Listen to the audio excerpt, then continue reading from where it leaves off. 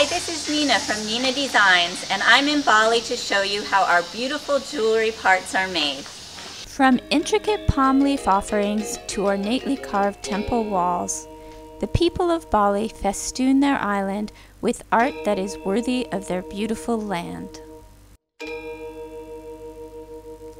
Historically, the royal courts of Bali were avid patrons of the arts. Villages specialized in different art forms. This village became a community of gold and silversmiths. Creating granulated jewelry is an extremely labor-intensive process. It requires tremendous skill and a large reserve of patience. An unsteady hand can quickly ruin the design, and a moment too long under the torch can cause the whole pattern to crumble.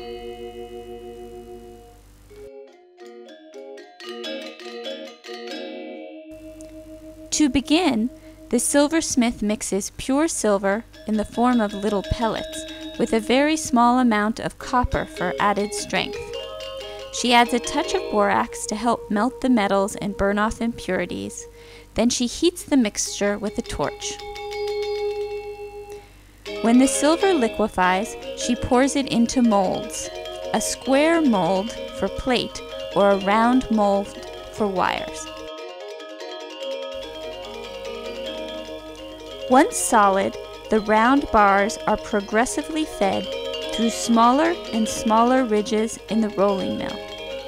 Then the wire is pulled by hand through a draw plate.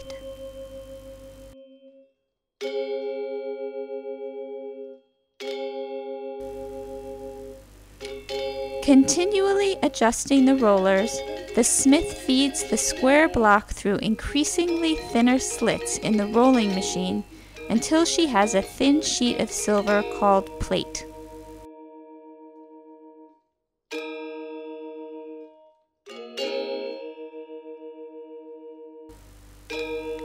Next, the smith saws the plate into precisely measured pieces for the structure and the motif of the clasp she is going to make.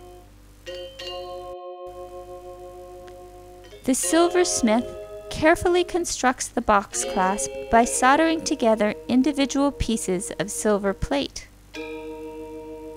Once the box is complete, she will add the decorative pattern.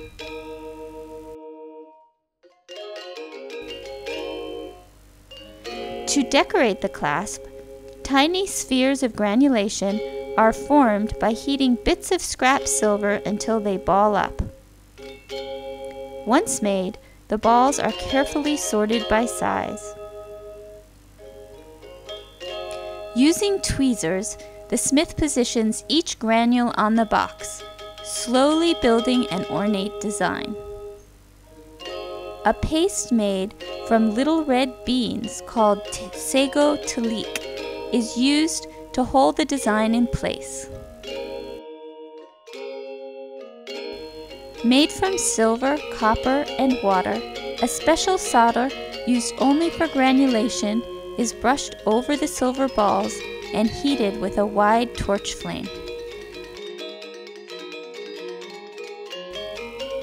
With the soldering complete, the silver is cleaned with the sticky, astringent inside of the tamarind fruit, then dipped into an antiquing solution, which oxidizes the metal, turning it a dark charcoal color. Finally, the clasp is brought to the polishing wheel. The raised portions of the pattern become shiny silver, while the background remains dark, a contrast that beautifully highlights the intricate pattern.